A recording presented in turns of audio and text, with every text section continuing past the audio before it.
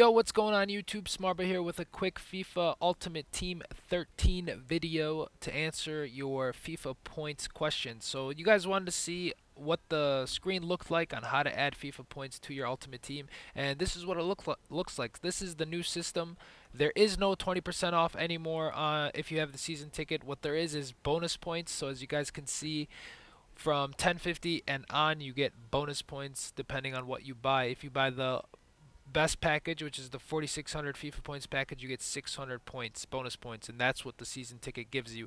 The 4600 FIFA points cost 2560 Microsoft points. Now you guys might think, hey, that's an amazing deal. You get almost double what you could last year for this amount of points, but at the same time, you guys do have to remember that each gold pack, premium gold pack, is 150 FIFA points, so it kind of evens out, and it might not look as great once you notice that, but it's still pretty decent. I think you get a couple more packs than you did last year.